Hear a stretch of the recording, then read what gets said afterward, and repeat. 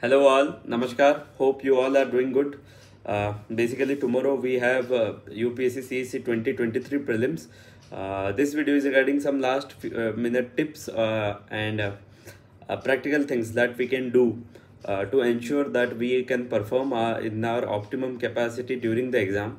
See, basically the thing is that whenever the date comes nearer and nearer, we feel that okay, I haven't completed what I had intended to complete the syllabus and all those things, and you feel very underconfident and think that maybe this is not the year in which I can clear.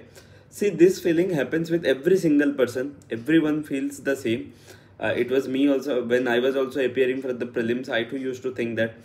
So this thing is very normal. Don't give much more importance to it. If you have studied well during the year, if you have studied, given ample amount of time, ample amount of attention to everything, then you will definitely be able to do good. But the most important factor that I feel that makes a impact of game changing, that has a game changing impact in UPSC is the calm and composure that you maintain throughout the exam. For example, let me say that when you see the question paper, what happens, you just glance through it. If for the first in the first one or two papers, if you find very difficult questions, you think that okay, I cannot do this. But let me remind you, there would be questions from there would be easier questions. If you can glance through the backward pages and all the last pages, then you can see that there were questions that you could have easily handled. You might be thinking that this is a very cliche thing and you already know it, but the thing I am just reminding you, because this is the thing that what you say that leads to under efficient performance by many of the aspirants who are fully capable and deserve fully to be civil services. Just because of these things, they don't capitalize on their potential and are not able to score very good marks, which they can do. So the thing is that you have to keep the stress under control. If you are not able to bring the stress under your control, then it is very difficult. Now you will ask me, how can we bring the stress under control? See, the thing, why do the stress comes? See, for example, if I'll ask you, if the match, if you are fond of if you are very fond of cricket, I'll ask you, if there is a match in your street, would you be so much tense? You might not be. Okay, it is a match. Okay, every day I play. Let me play it now. But if I'll say, if it is a school competition match, the stress level will increase. If it is a district level match, then again the stress level will increase. In the state level match, again the things will increase. Why? Because it depends on the amount of attachment, amount of importance that you associate with an event. For example, for the normal the state level match is much more important than the normal street level match. So this is for this purpose, that for the same thing we have made UPSC exam like the most important part of our life. Till the moment you think the UPSC is very most important part of your life, and it is like something that is what you would say very sacrosanct and all those things. I am not telling you to reduce its importance, but I want you to take control of your life. Never ever make UPSC as your life. UPSC is always a part and parcel of your life. UPSC is never your life. So that's why when you attach too much importance to UPSC, then it is bound that you will get panic tomorrow. If you wrongly bubble one question, you will feel panicky like anything and you will do blunders. That's why I am just telling you, don't ever think UPSC as your life. UPSC is always a part and parcel of your life. You are much more important than UPSC or any other exam in this world. You yourself are the most important asset in this world. So never ever think that someone else will bring value to your life or something. You might say it is very easy for me to say it after clearing this exam, but the thing is that what I have realized and what I am realizing every single moment during this training phase is that this service is not about you feeling privileged, rather how you are making others' life privileged. This is all about it. So that's why I say there are other avenues also. The thing is that I'm not telling that you must give UPSC exam with all the energy that you have, but never ever think that this is the only thing that can help you in your life. The thing is that what will happen at the most, you will not clear the exam, that's it, but you have life. When you have life, you can do n number of things. I want you to detach yourself from giving so much importance to this exam that it's like either UPSC or nothing at all. Don't make it, because when you will have that feeling that okay, UPSC is also like any other exam, then you will perform very well. But if you make UPSC the exam of your life, then there are high chances that you might get panicked. Then your hands might get trembled. You will feel very nervous while filling the OMRs. Don't do that. Don't do that. Definitely don't do that. I always say, neither Mahatma Gandhi was a civil servant, neither Pandit Nehru was a civil servant, neither other leaders, Abdul Kalam Sahab was a civil servant. But yet they did very wonderful things. You too can do. So that's why don't make UPSC your life. It is always a part and parcel of your life. So detach yourself from the feeling that, okay, this is the thing, and attaching so much stress to it. Now, another thing that I want to say is that never ever make the blunders that you can avoid. What are the blunders you will say? Like filling the OMR wrong. Never ever do that. Filling the roll number wrong. Never ever do that.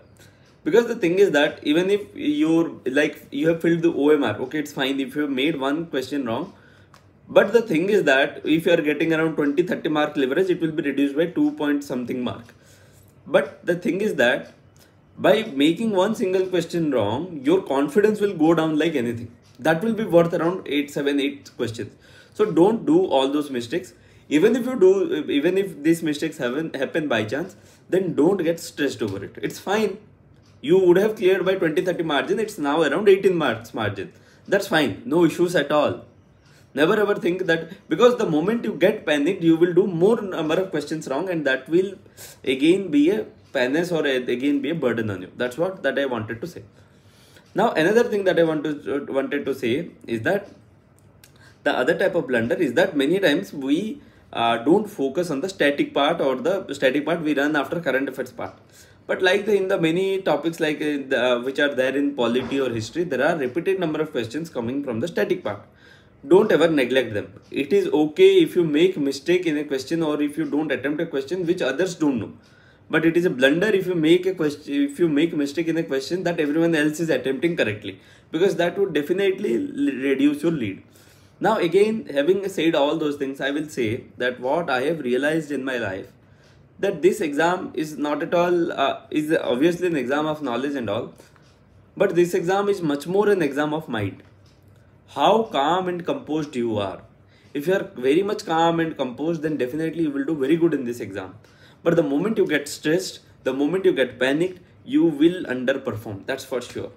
Another thing that I wanted to say, that many times it will happen that you would have planned to sleep by 7 tonight. But it will happen that you are in the bed awake till 2 o'clock, 3 o'clock. You are not getting sleep. Don't think at that point of time that this year my UPSC exam is gone. Nothing like that. It's fine. Okay, human body has so much resilience that it can work in very optimum capacity even if awake for 1 or 2 days. That's fine. We have our commandos doing fabulous jobs. You are also similar to that. So that's not the case. I will tell you my incident. It was for the first time when I cleared prelims in 2020. I was traveling from my town. I left at around 2 o'clock in the morning. And I reached the UPSC center very late, just 5 or 10 minutes before the closing time. And the whole journey throughout the cab, I was not sleeping. So I had also thought back then that, okay, this attempt is gone and all those things. But I cleared with very good margin. That day I realized that whatever limitations that you think of yourself is a limitation of mind. But your body is capable of doing every single thing that you assign to it. So that's why never ever get panicked. If you are getting a good sleep tonight, that is the best thing. If you are not able to get a sleep tonight, very good sleep, then don't feel guilty or feel that get a defeatist attitude that, okay, my exam is gone. That is not at all the case. But I will say, try to sleep early, because a cool and calm, composed mind is the most important weapon that you can have in this exam. Another thing that I will like to say is that if I will ask you to pierce this, what you see, you can see a timetable over here. If I will ask you to shoot an arrow into this timetable, you will try to shoot. But assume if your hands are only trembling with fear when I ask you to shoot this, then what will happen? You will definitely shoot an arrow, but that will hit somewhere else. Same is the case. If you don't have confidence on yourself, if you yourself are trembling that I cannot do it, and you are entering the exam hall in such a condition, then definitely you have accepted defeat before even entering into the battlefield. I would advise never ever to think all these things. You are much more capable than you think. You can do every single thing, and that's all that I will say. And last few minute tips. Please take some food items with you if possible. See if it is available in the local area, it is fine. Else you can take some chocolates or something. take proper water because it is summer season, and you know, if you are not hydrated well, if you are dehydrated, then headache comes, and when the headache comes, it's like very irritating thing to have during the exam. Okay, now another thing, please plan your travel properly. That is the most important thing. Go very comfortably while coming back. Okay, if it is uncomfortable, you want to come by something walking, it is fine, but while going, go comfortably. Give proper amount of time. Don't neglect CSAT. CSAT is going to be a game changer nowadays. Do proper CSAT. Revise very important things which are on the predictable lines, like the national parks, sanctuaries, polity provisions, some important things. Those things are there. And don't stretch yourself much tonight, I will say, because the more amount of stress that you will put tonight to yourself, subject yourself to tonight, it might have a counter effect tomorrow. That's all. If you have studied well for the last few months or the years, definitely you will be doing good. But I will say, use common sense in UPSC exam, because many times, without even knowing the knowledge, you must be aware how the UPSC has set the question paper, how they are giving hint in every single question. You can do it very properly. That's all that I will say. And stay happy, stay calm, stay composed. And I will again say, UPSC is never your life. UPSC is just a part of your life. You are much more capable than anything you think about yourself. You are the most important asset. That's all that I will say. And take care, stay happy. Jai Hind, Jai Bharat. Do well, give your best in the exam. Enter with a winning attitude that, okay, definitely I am going to crack this exam today.